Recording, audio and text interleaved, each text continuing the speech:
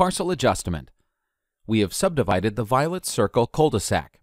However, we need to adjust a couple of the parcels in the cul-de-sac to make it a little wider to accommodate a bigger house. Click on the lot line for the smaller cul-de-sac lots. A blue handle will appear at the start of the lot segment.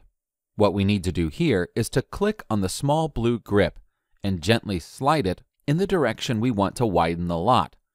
Don't worry, the line will always stay perpendicular to the frontage. Use this manual adjustment to adjust the lots in the cul-de-sac. A good hint is to move the lot segment until the lots are around 0.06 to 0.07 hectares or 0.15 to 0.17 acres. When it's all said and done, we should have the single-family lots around the cul-de-sac a little bigger than the townhouses on the streets.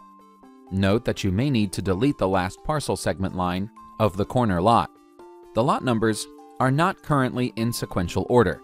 However, don't worry about it, as we will see how to reorder the parcels and put everything in a neat sequential order.